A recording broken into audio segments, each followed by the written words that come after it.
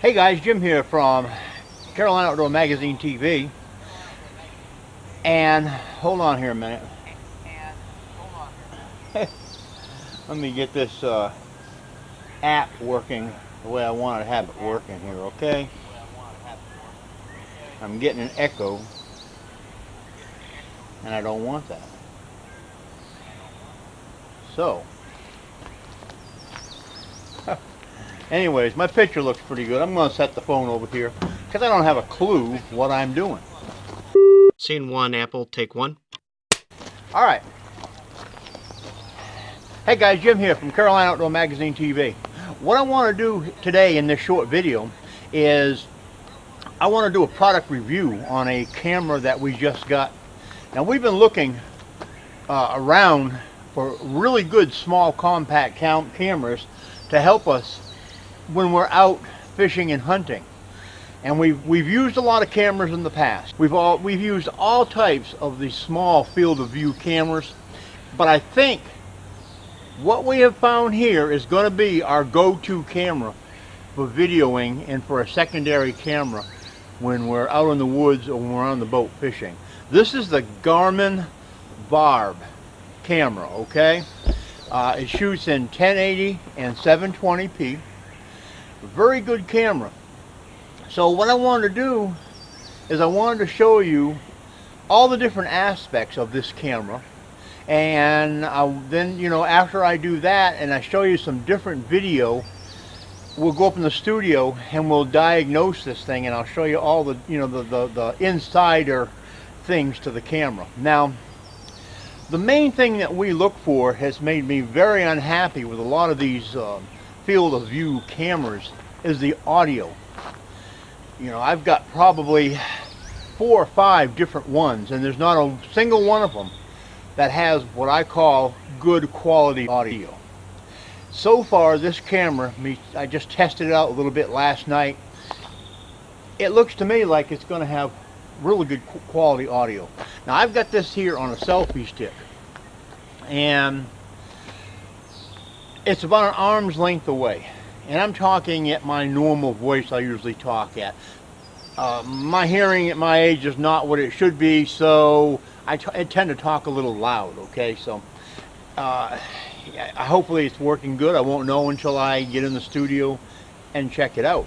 But on the car over there, I have my phone on, and I can hear the audio in the app that the phone has for this camera from about 20 feet away. So it's working pretty good, I think. Now, that's one of the main things we look for in these cameras is the audio quality. And I've watched a lot of guys out there on YouTube that have these type cameras, and they buy these knockoffs and different cameras like that, and the old saying, you get what you pay for. Well, it holds true, because the audio on 90% of them cameras is junk. And I'm just telling you the way it is. We're video producers. We have a whole team of guys that edit for us and film and things like that. And the main thing we look for is quality in our audio.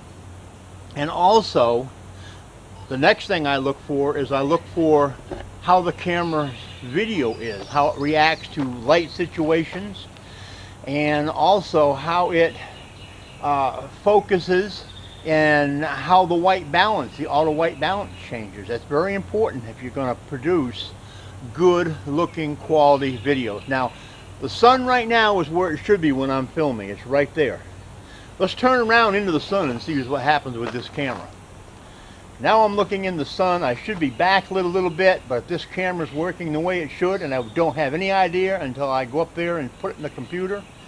I don't have any idea what it looks like, but hopefully it's doing what it should do. So anyways, I'm going to do some different things out here, okay?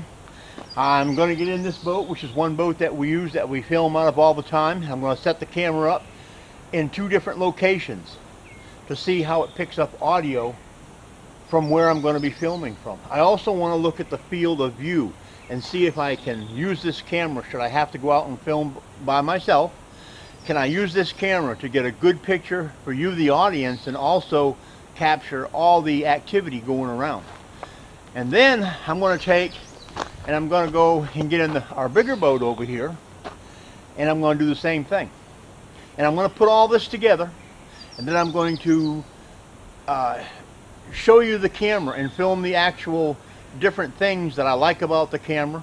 There's a few things that I don't. I think they could be improved on, but all in all, this camera to me, for what we do, is better than most cameras out there, and trust me, we've tried a lot of them. So let's go ahead and get started.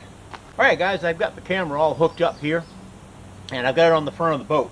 This is the position in this boat that I would be in if I was going to be crappie fishing or bass fishing, doing a lot of casting or tight lining, where I'm using a jig over a brush pile, something like that. So, but what I wanted to do is I wanted to get in here and see what the point of view picture was going to be like, the point of view video, and I wanted to see how the audio was going to be with me in the front of the boat.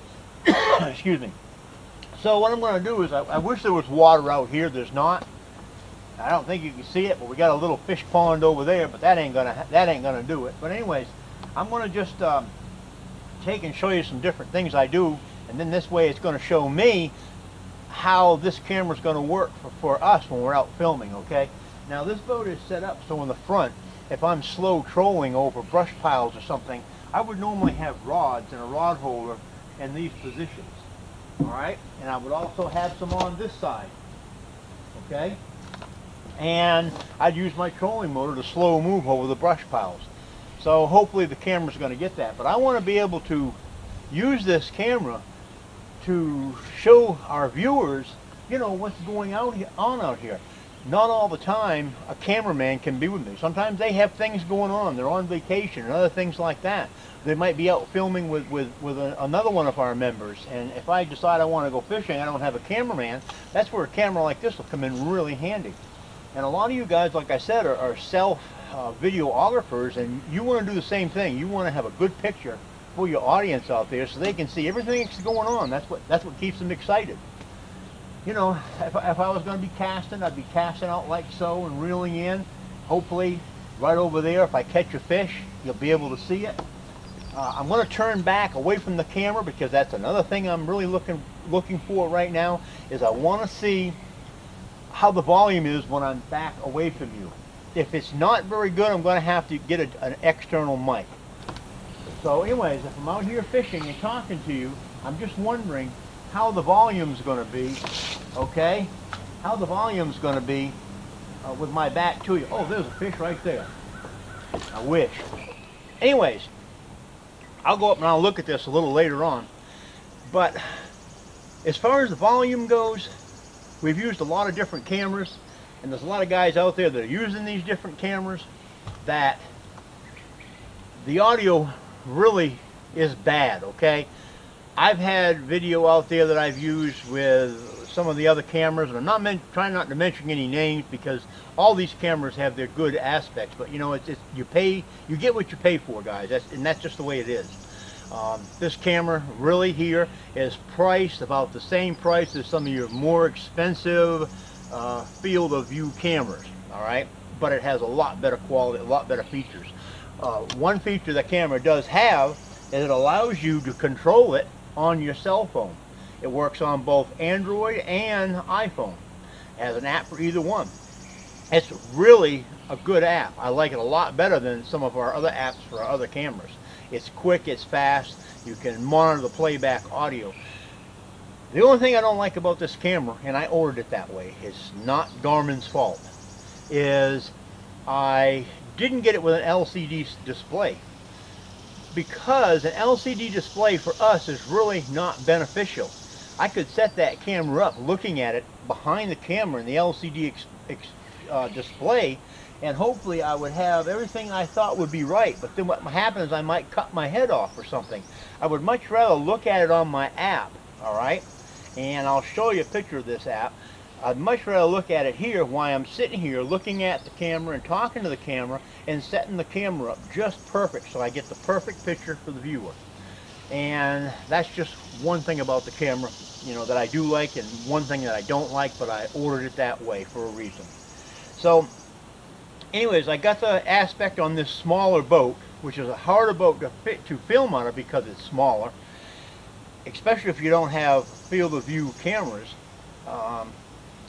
You know, and what I'm going to do now is go over to our big boat right there and try it. But this is how I would fish out of this boat, and this is how I would use this camera if I needed to do it without a cameraman. So let's go ahead and we'll go over to the bigger boat over here, and we will get a little bit more video of the big boat, and then from that point I'm going to break the camera down and show you a lot of different things that I like about the camera, and show you a lot of aspects. One thing about this camera I do like, before we switch over to the other boat, is the fact that it's good down to 160 feet. Now that's a long ways down, so we're going to be trying that out too. Another thing, like I say, I like about the camera is it's got what they call G-metrics. And with the G-metrics, what that can do is it will show you your pulse rate. It can show you the elevation. It can show you wind speed, the speed of your boat or the speed of your bike or whatever you might be using it on. And that's a handy thing to have. It's not really for us, but one thing that is really handy for us, of course, is the Bluetooth application, so you can communicate with the camera. But also, one thing that's excellent that I like about it is the fact that it has GPS. Right now, this camera is connected to the satellites up there. If I was to snap a picture or go back and check on this video right here, I could find out the exact location of where I am at any given time.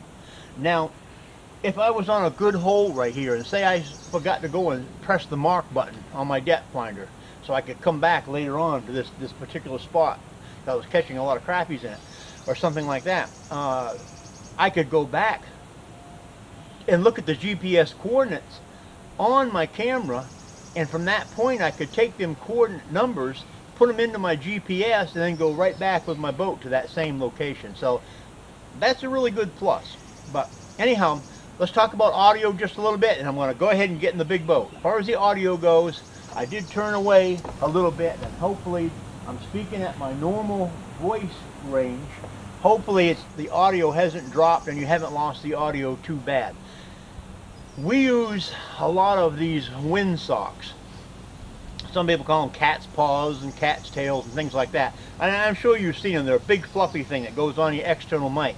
That will knock out 99% of your wind issues. Now I'm getting some wind right now. We're going to hopefully see what it does to the microphone. But if you don't use something like that, and I have, and I've done videos and I've seen other guys that do that, and the audio quality is really poor. The wind comes in and it completely knocks your audio out.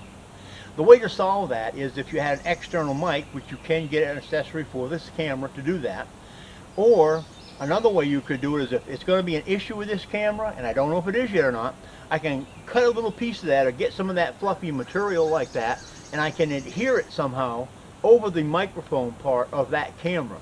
And by doing so, it will cut out a large percentage of the audio and wind issues, and it just makes a whole lot better video.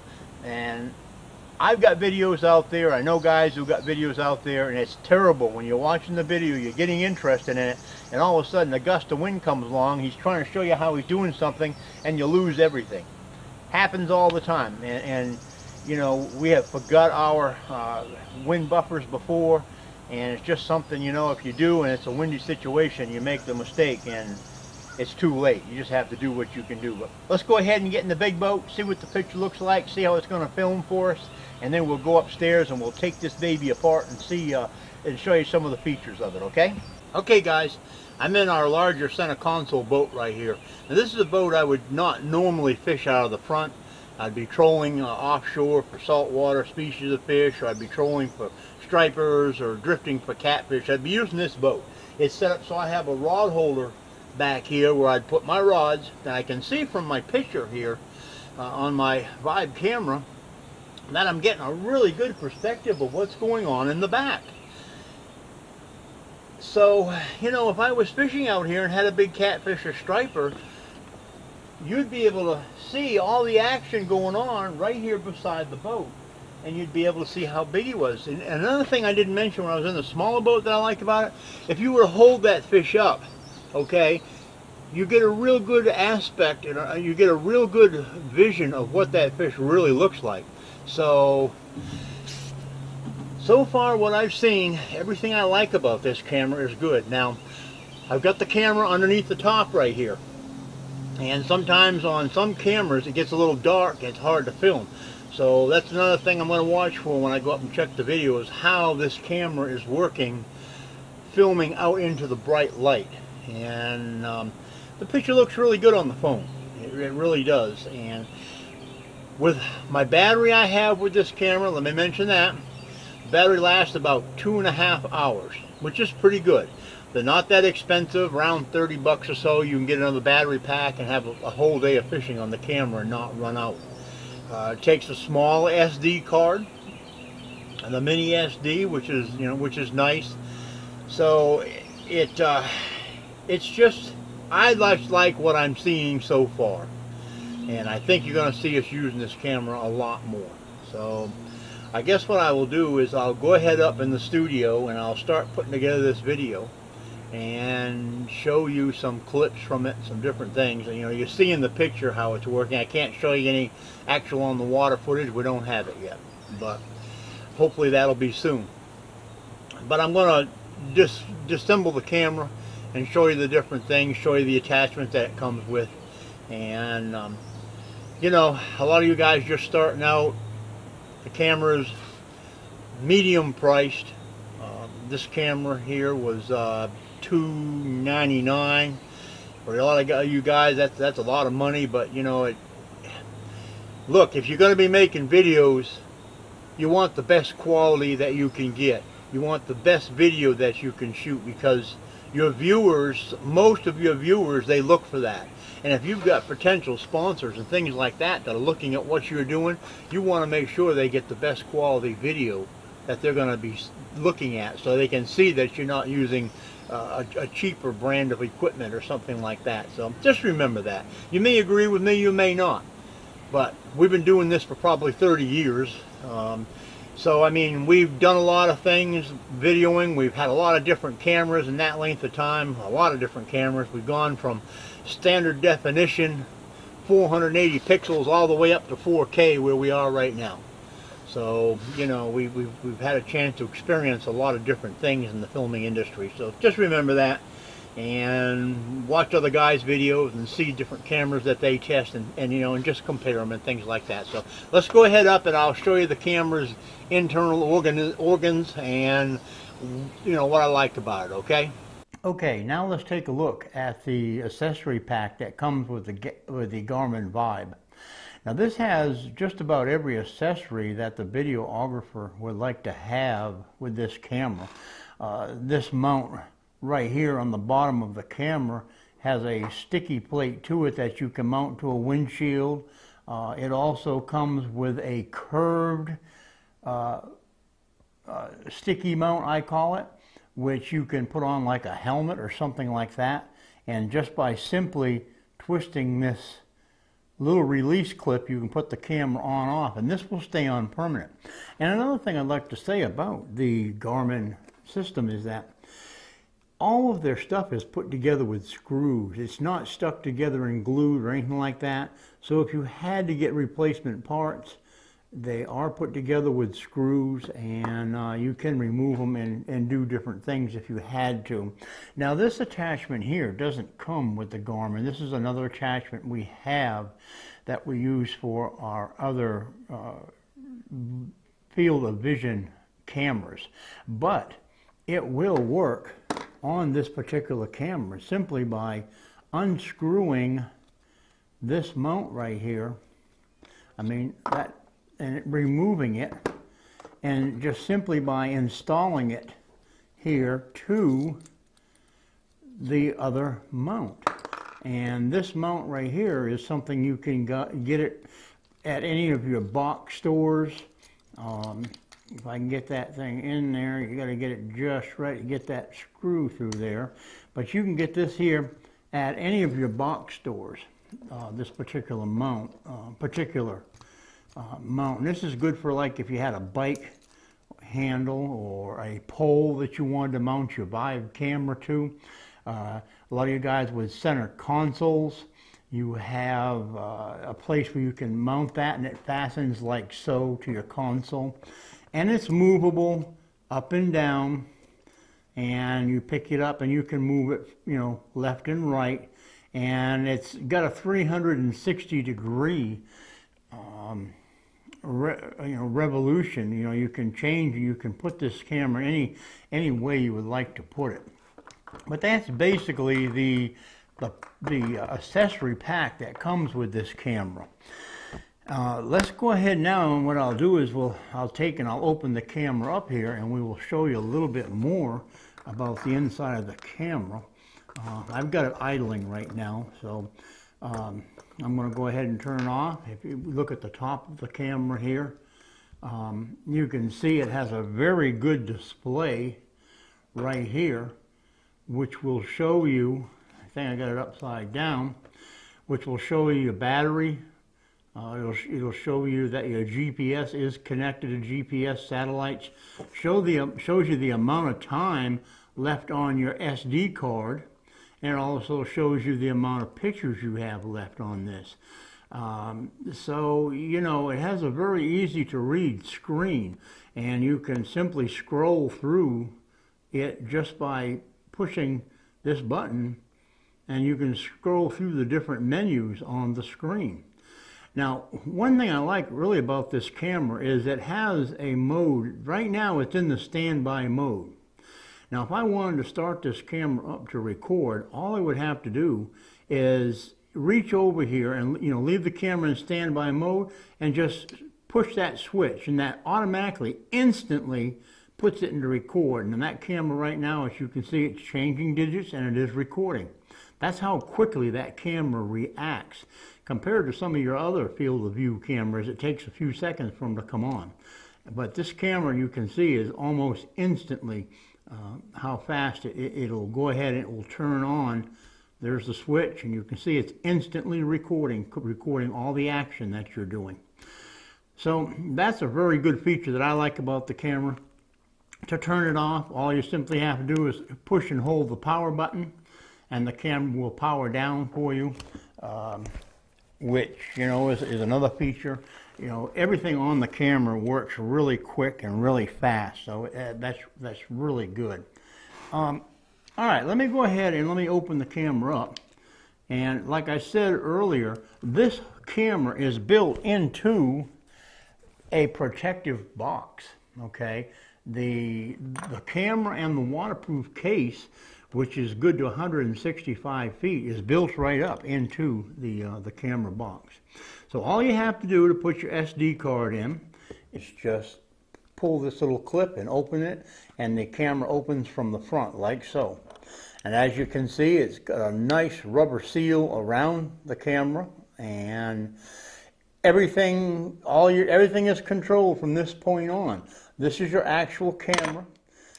It has a really long playing battery, a long lasting battery, lithium battery, and that's the battery right there.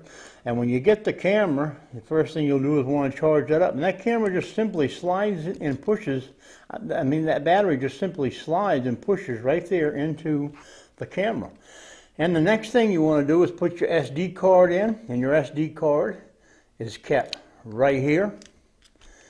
Okay, you have to use a high-speed SD card for this camera, which you should be using anyways. And this happens to be a 64 gigabyte right here, so we can keep a lot of pictures and stuff on that card. And that just pushes in like most of your other cameras and plugs in. You got your lens, and that's basically it on this camera. It's self-contained, and the microphone and everything, you can see that the audio on the thing was really good. Simply all you got to do is close your door, lock it down, and you're waterproof down to 165 feet. The back of the camera looks like this. Now if you had the next one up, which is the Garmin Ultra, this happens to be the Virb XE, the Ultra will have a screen on the back, an LCD screen, and I explained to you earlier why I didn't get the LCD screen. It just really didn't serve a very good purpose for what we wanted. Right here is the attachment that you would plug your accessories into, and that simply just snaps on. and snaps off. It's very quick. You can charge either through your computer or a USB transformer that you plug into the wall, and it snaps into here. If you have extra accessories like an external mic or things like that, all you have to do is just simply snap it on, and that's all there is to it. But that's about it. I mean, like I said, there's a lot of things I really, really like about this camera. There are very few things I don't like about the camera. And I think we probably will get a couple of these to use in our filming. And I think if you tried one of these, a lot of you guys would really like them. So I hope you enjoyed this little product demo. I don't think I left anything out. It's, you know, like I said, it's a really nice camera. The functions are on top. They're really easy to use. It's really easy to understand. Unlike a lot of your other cameras, they're not as easy to understand, or they have the display on the back on an LCD screen, which is hard to see. So these are an easy user functionable camera. So anyways, I hope this helped you decide what you might like to, you know, what route you might like to take next time when you're looking for a field of vision camera. This here is also the camera on the specifications. It can go wide, all the way up to ultra wide on the lens. So I don't really like the fisheye effect a lot because it makes things look out of proportion and makes things look unnatural for what we do. So I keep it on the wide, which is the setting it was on when you saw the earlier video that we recorded. And I just like that setting better for doing what we're doing. It's more of a natural setting. Now perhaps if you were skiing down a mountain or doing other things, you would want the ultra wide setting on the lens, but that's just what we like. Okay, we're going to get out of here. We're going to cut the video off, and I hope this will help you decide next time you go and you buy a camera. This is the Garmin Virb XE. We like it, and we hope you'll try it out, and we hope you'll like it too. Thanks for watching, and don't forget, like this video and share it, and please subscribe to our channel for more updates.